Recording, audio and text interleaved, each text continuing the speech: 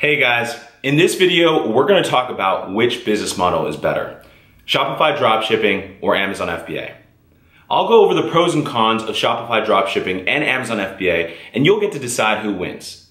These two business models are what people always seem to be in between. And the reality is that both can provide you a really big opportunity to earn money online. So if you're wondering which of these two models to follow, then keep watching this video.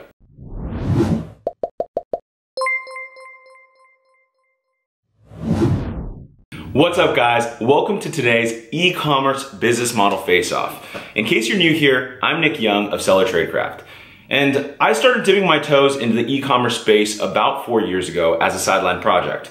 And after just 6 months, I quit my job because my online sales had generated an income of 5 times more than my salary. That gave me the personal and financial freedom that I always craved, and it opened up the door for me to set up my own company and to be my own boss. So most of you watching this video are probably looking at how you can make a side hustle with an online business. And unless you've been living underneath a rock, I'm sure you've heard of the exciting opportunities that e-commerce offers. It's a crazy space right now. And I know this because a lot of people are always asking me, which of these two models are gonna bring me the most profit? What's gonna be the better choice? So before we get knee deep into this topic, I want you to first consider subscribing to this channel and hit the notification bell if you're interested in creating a passive income online. We'll be creating new content every single week to help you build your own profitable online business. Okay, so let's go ahead and dive back into our topic. So let me first give you an overview of how each of these business models works. And after this video, you're gonna understand what's the difference between the two. So let's first start with dropshipping. What is dropshipping? The dropshipping business model means that a seller, like let's say me or you, doesn't have to keep any inventory on hand, doesn't have to own any inventory, and only buys inventory whenever a sale is made. So essentially, a seller like myself would partner up with a supplier who manufactures and warehouses these products and ships them directly to the customer. This way, there's no need for a seller like myself to own or rent a warehouse to store the products. So I actually don't own the product at all if I were to dropship. The transaction happens only when a sale is made. So let's go ahead and walk through how the dropshipping model works step by step. Step number 1, you create a Shopify store to be your own online storefront, an e-commerce shopping platform. Step 2, you drive traffic from various sources, offline traffic like Facebook and Instagram ads, to your storefront. Step 3, you get the customer to place an order and they pay for it. Step 4, you then forward that order to the supplier with customer details. And step 5, your supplier ships the order directly to the customer for you. This is all done without ever seeing, owning, or touching the products. And here, you never have to take any inventory risk because you only buy a product when you make a sale. Your focus is entirely on marketing and optimizing your storefront. This means that you never have to invest money in advance for the products, and you'll only pay a supplier for a portion of the payment received from the customer. Okay, so now that we've covered dropshipping, let's go ahead and dive into how Amazon FBA works. So when you find things to sell on Amazon, what you do is you list them on a product page, you label it under your own brand, and then you send it off to an Amazon FBA warehouse where the items are stored, then packaged and received and shipped when the item sells. Now here's the major differentiator between dropshipping and Amazon FBA. In the Amazon FBA business model, the seller needs to park money up front to order products from the supplier. So that means that you're ordering inventory in advance and you own the inventory. And once you receive it, you go ahead and send it to Amazon's warehouses for fulfillment. Now with Shopify dropshipping, there's no need to send and store items in separate warehouses. Again, you only order items from the supplier and they'll take care of the shipping and send the product directly to the customer. Typically though, this means that doing dropshipping, you'll actually make less profit, which I'll go ahead and dive into later. Now, with the Amazon FBA business model, Amazon handles a major portion of the fulfillment and selling process. It makes it a lot easier for sellers who own inventory to focus on finding profitable products to grow their business.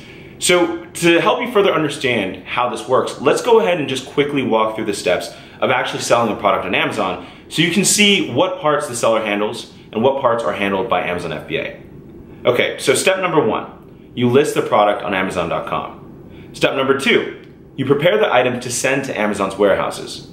Step 3, you ship the items to Amazon's warehouses. Step 4, Amazon unpacks and stores your inventory and receives it. Step 5, Amazon your product shows up as available on Amazon.com. Step 6, a buyer from Amazon, right? A buyer who goes to the Amazon website, places the order on Amazon. And step 7, Amazon warehouse workers find your product and ship it to the customer. Step 8, your customer receives the product in, let's say, 2 days if they're a Prime member. Okay, so here, once the products are listed and ready for sale, it's handed off to Amazon and they actually take care of all the rest. Amazon handles a lot of the hardest and most time-consuming parts of having an e-commerce business. All right, now that we have a clear picture of how dropshipping and Shopify works and how Amazon FBA works, let's go ahead and now dive into the pros and cons. So this is what you guys have been waiting for. So really, I want to preface this. Depending on your needs and your situation, understanding all these parts is gonna help you decide what works best for you. So let's first start off by talking about startup costs. With Shopify Dropshipping, the most appealing advantage of this model is that there is a lower startup cost. There's really virtually no upfront cost for the product itself because you're only buying it from the supplier when a sale is made. So it's all on an as-needed basis. So you don't need to pay for storage fees or anything like that. So after finding a dropshipping supplier, all you need to do is actually set up a Shopify website, which costs about $29 a month, and have enough money to do advertising. Because remember, you have to drive all the traffic to the website yourself. So this actually brings us to one of the major cons of doing Shopify dropshipping, because you'll be using advertising from external sites to bring traffic to your store. Now, at the very least, your budget will probably range from $500 to $1,000 a month, but it'll definitely scale up and up as you are driving more and more traffic. And this is all spent on marketing and ads. And with the Shopify model, you'll be doing tests. You'll probably run through at least 20 products before you find one that'll be a winning product for your web store. So in reality, you could probably spend a lot of time and money doing a trial and error on products that may or may not work. And it could take a longer time depending on your level of experience with advertising. Now, let's go ahead and dive into costs for Amazon FBA. So if you're doing private label on FBA, you can actually take advantage of the traffic that Amazon generates to their own storefront, to their own marketplace. So it's actually, if you don't know already, the most visited e-commerce site in the world today. Statistics alone show us that as of December 2017, 197 million users visited Amazon's websites per month. So with that huge number of traffic, you really don't have to do as much paid external advertising on Amazon as you do for Shopify running Facebook ads.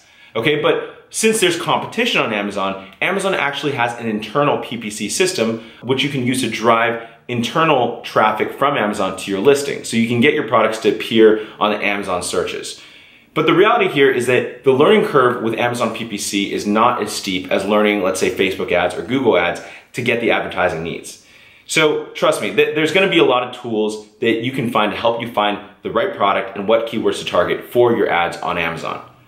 So if we're gonna talk about startup costs, entering the Amazon FBA private label space will require that you have a higher budget for specifically paying for inventory and also paying for fees for shipments and logistics to get your products from China or wherever you're sourcing it to the warehouse. And once it's at Amazon's extensive warehouses, there's also an additional fee that you'll have to be cognizant of, which is the storage fee that Amazon charges you on a monthly basis for fulfillment. The other things that you're gonna have to consider is that there are fees for designing, for photography, for buying barcodes, all of which are part of your branding process in making your product unique and stand out from the pack. So realistically, you can start selling products on Amazon with about $3,000 to $5,000 of startup budget, mainly spent for your products. But keep in mind, although you might be spending a lot for the upfront quantity, realize that you're buying quantities in bulk, which means you're getting the bulk price, right? So that means that you'll get a higher profit margin compared to selling something on dropshipping. Starting capital might be higher with Amazon, but you'll have a better chance of getting a higher return on your investment through doing private label and selling your own brand. Now let's go ahead and talk about marketing costs, okay? So this is another one. So I kind of touched on this earlier. Shopify dropshipping, when it comes to marketing, you really need to master a lot of the skills when it comes to Shopify dropshipping. Things like marketing, traffic generation, conversion optimization, brand building, working with comparison shopping engines. So what you can expect is there's going to be a steep learning curve, because setting up the Shopify site is easy. The hard part is actually driving traffic to your store, because there's no immediate audience to go after. So really, this is the massive differentiator between dropshipping and FBA. In dropshipping, you drive traffic to the website mainly from paid traffic. And you can't be successful in dropshipping without knowing how to create Facebook ads. And to get good results, you have to understand how to create Facebook campaigns using custom audiences or lookalike audiences and other advanced and interesting strategies like setting up conversion campaigns or using pixels to retarget audience members. So you'll know how to do things like, you'll have to learn how to do things like reading Google Trend Graphs, creating Google Ads, setting up email campaigns, and even reaching out to Instagram influencers. So these are all things that you have to think about if you're setting up a standalone Shopify site. Of course, you could also do free traffic through, let's say, SEO, but you also have to realize that to get traffic from SEO, it's gonna be a long process, because you have to spend a lot of time creating content, and it takes a long time for that content to build and rank so that you actually get traffic to your store. So in reality, to get your store started up front quickly, you'll need to have a good skill set with understanding how to create paid traffic ads. Now, let's go ahead and shift gears and talk about Amazon FBA marketing costs. So with Amazon, you don't need to create Facebook or Instagram ads, and you don't have to do SEO from the ground up. You benefit from Amazon's massive budget on gathering customers and their algorithms and their expertise. So you can leverage Amazon's astronomical traffic. Okay? I mean, based on statistics alone, Amazon has almost 2.64 billion visits from February 2018 to July 2018. That's just completely mind-blowing. So what that means is there's an existing trust that Amazon customers have with Amazon. With that said, all you really have to focus on is optimizing your listing and driving traffic using Amazon's PPC system, which is vertically integrated within Amazon FBA. And one of the most important concepts to understand is that the people who visit Amazon already know what they want to buy. All you need to do is to find the relevant keywords for your product and make sure that your listing appears in the search results. So with Amazon, you don't need to focus as much as establishing a brand. Thanks to Amazon's goodwill and thanks to their fulfillment, you'll be able to take advantage of Amazon's massive traffic. So let's go ahead and dive into fulfillment, because this is a really important thing to consider when you're deciding between the two models. And really, this is where I think Amazon really stands out from the dropshipping model. And the reason why is because Amazon has a crazy, unparalleled fulfillment network, meaning they own distribution centers throughout the US and throughout the world, which makes it really easy to fulfill products to customers. And so since Amazon takes care of the fulfillment, they also take care of a lot of returns, so you don't have to handle any returns or anything like that. And a lot of the customer service is taken care of for you. People can call Amazon and they can go ahead and get things resolved. And so this means that as an Amazon seller, you'll have enough time to focus on building your business and finding more and more products. Shipping time obviously plays a role in online buying decisions. And so another thing to consider is that while some shoppers might be happy to wait a few days for their order to arrive from overseas, a lot of people are used to getting their products really quickly. So this is where Amazon really comes into play. They can deliver products up to 22 days, okay? Sometimes even 24 hours. So that's where it stands out. With dropshipping, usually lead times are longer because suppliers aren't as reliable, or maybe they're shipping from overseas. And so Amazon FBA is basically the main reason why Prime exists. Okay, so essentially, for those of you not familiar, Prime members pay $13 a month to get 2 days super fast shipping with a bunch of other added benefits exclusive to Prime members. And at some point, Amazon will be using drones to deliver packages to the doorstep. But with Shopify Dropshipping, it's entirely different. Your orders are sent to your suppliers, which means that they have to process the orders, and typically there are going to be slower shipping times. So if you use the dropshipping method, you're gonna rely heavily on communication with the supplier. And if the supplier fails to update you that they're out of stock, then you won't be able to fulfill the order and you risk having a bad, terrible customer experience. And this can be a massive challenge. So it wouldn't be wise to just have one supplier. A lot of people actually have as many as 2 or 3 suppliers just in case one supplier doesn't work out. Because ultimately selling something that you can't deliver on time can ruin your reputation. For many Shopify sellers, finding a great dropshipping supplier is incredibly challenging, and it can take weeks or months to find the right person. This really requires that you build and maintain a solid relationship with your supplier. Okay, so let's go ahead and dive into product selection. So this is a key factor for the business models on both ends. Now, in both Shopify Dropshipping and Amazon FBA, you're gonna have to spend hours foraging and finding the right profitable product. And it could take weeks and even in some cases months before sellers find that one winning product. Dropshipping enables you to find a slew of new products. You can try to a new product, to something, and it's not as risky as if you were gonna purchase a product in bulk, because remember, you don't take any inventory risk.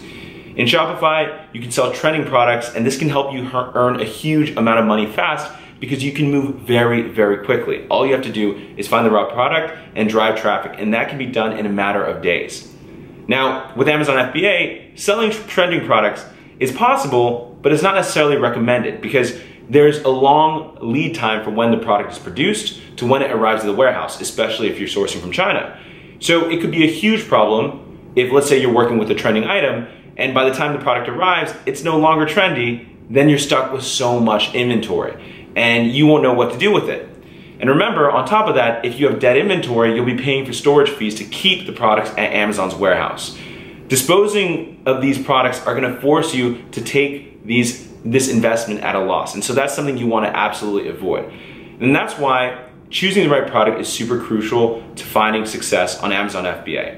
On Amazon, really the key is just to find a product that's already selling well, but it also in a niche where you can compete and you can dominate your competition. The good thing is that there are a ton of tools that can help you find winning products on Amazon. You can use software tools like Market Intelligence from Viral Launch to validate your ideas and help you find good products that already work well. And you can use that information to study the competition and check on historical data and trends to help you see what the upfront costs and profits are. And if you want to do keyword research, there's a fantastic tool called Zonwords, which you can use as well. There are just a ton of tools out there available for Amazon sellers. You can also follow step-by-step methods and strategies that are proven to work and get your listing to the front page of Amazon's search results. So it's been proven. It's a systematic method. Now, let's go ahead and dive into competition between both of these models.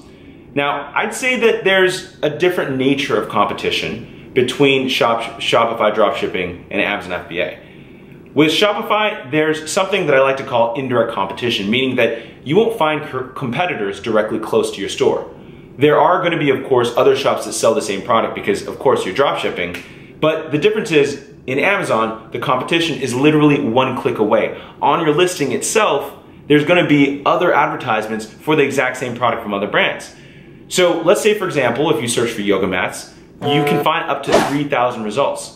Okay, so keep in mind that there's always competition in both business models. That's why finding a good product in a good niche with less competition is always going to be crucial for your success. But I would say in this situation, it plays a more crucial factor in Amazon FBA because the barrier to entry to marketing your listing is very low. Okay, so the next thing to talk about is price factor. Okay, and this is loosely related to competition on Amazon. We could say that price plays a massive factor if you're selling online, if you have competition with a ton of other people. Unlike Shopify, where they're just on your store, and they're unlikely to go and search on other channels, on Amazon, competition is literally found on the same page, so pricing is gonna be a massive factor. But there are certainly ways to make it work. There are certainly ways to be a top Amazon seller and to compete on things other than price, like reviews, ranking, doing giveaways, all that kind of stuff, making sure you have good images. And you can focus on adding more values by offering more features or bundling your products or doing better copywriting and keyword optimization.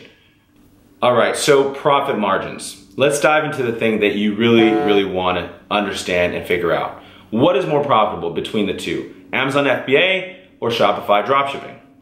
Both methods are, of course, good options for making money online, really just depending on the circumstance. The barrier to entry in the dropshipping world, I would say, is very low. Dropshipping suits people who are new to the online business space and have a small initial budget when getting started. It also really benefits people who have existing knowledge and experience of how to drive traffic using things like Facebook or Google AdWords. But that also means a lot of your product margin is going to be spent testing audiences and using your budget with potentially little return. On the other hand, Amazon FBA offers awesome opportunities to generate a lot of income online with less marketing costs, but it requires a lot more capital for inventory to get started. I would recommend at least $3,000 to $5,000, and if you really want to make it work, I think $10,000 is a fantastic amount to get started with. Another thing to note is that in working with a Shopify supplier, margins are usually lower than if you were to private label something to sell on Amazon. With higher risk usually comes higher reward, and the higher risk is taking on that inventory risk. But the reality is that, whichever one you choose, just be aware that either will take work and capital to get started, and you need to treat them both like a serious business in order to succeed.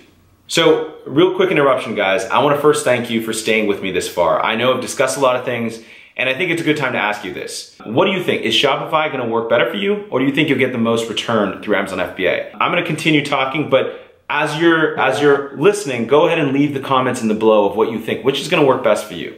Now, let's go ahead and move to another comparison area, which is how sellers can differentiate. Okay, so which model has the best opportunity for someone to differentiate their listing or their product?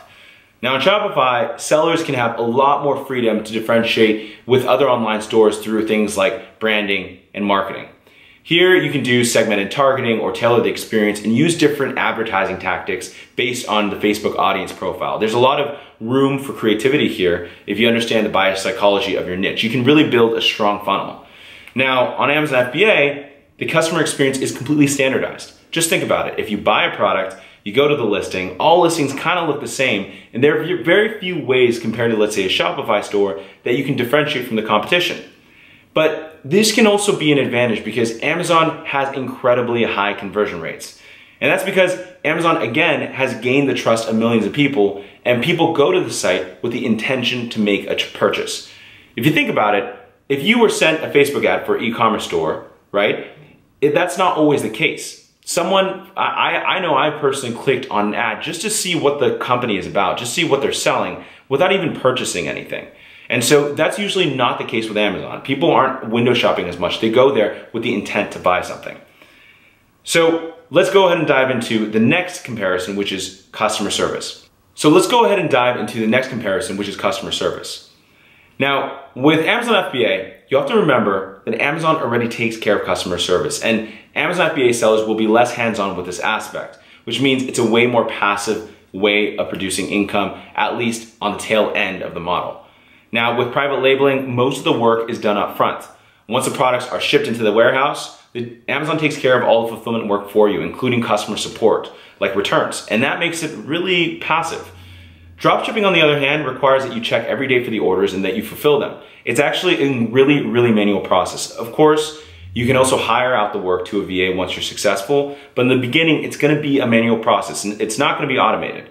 And with a dropshipping store, you might find yourself answering questions in emails, chatting to customers on live chat, or even talking to customers on the phone just to get a sale. You might also have to deal with refunds, returns, and that's a tricky one because where do the returns go to if you don't have a warehouse? And complaints because you're the middleman between the supplier and the customer. Customer service is incredibly time consuming and it becomes a daily task that you either need to do or hire someone to do it for you. With FBA, Amazon handles most of this for you. There might be, the occasional message within Amazon, which you should respond to, but you're not spending your days talking to customers one-on-one. People can call Amazon directly, and that's an incredible part of the Amazon FBA experience. Now, let's go ahead and dive into the next comparison, which is quality control. And I think this is a major one that a lot of people don't talk about. So if you think that Shopify sounds less risky, you have to know that there are so many physical parts of the business, physical aspects of the business that are completely out of your hands. So you might have to commit to, let's say, high packaging quality, quick handling and shipping time, stock and availability. And the reality is with dropshipping, a lot of these aspects are completely out of your control. You need to rely entirely on your dropship supplier, and they're probably on the other side of the world and have a different business culture from you. Unlike with Amazon FBA, you could hire inspection companies and they can make sure that you get a good product and it's a physical thing that you touch. Okay guys, so I've already discussed pros and cons. Now let's go ahead and just talk about the benefits of both of these business models.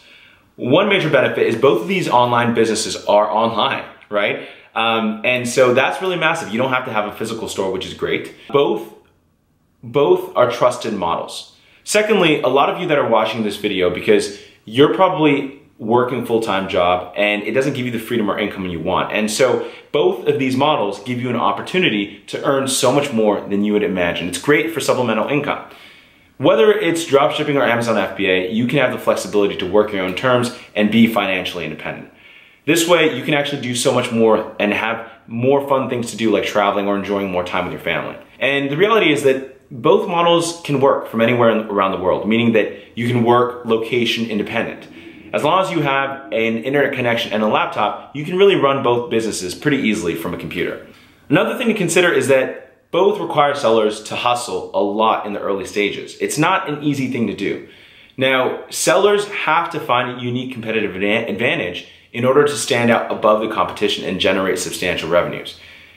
And the biggest advantage is that you don't require a brick and mortar store for making your business. So this saves you from doing a lot of capital investment in the beginning of your business, which is really just tiresome and scary for any new entrepreneur. All right, so now you should have all of the information that you need to know to get started on dropshipping or Amazon FBA. But let me ask you this. If you have a successful business, what would you do with your money? Now, before I end this video, let me give you just a brief conclusion. Remember, dropshipping suits people that are new to online business and have a small initial budget when getting started. And it also benefits people who want to get exposed to a range of different areas of e-commerce and digital marketing, which I shouldn't understate. And if you're new, you should expect to have a steep learning curve. With Amazon FBA, on the other hand, there are amazing opportunities to generate a massive amount of income with less work, but it might require a lot more initial investment to get started.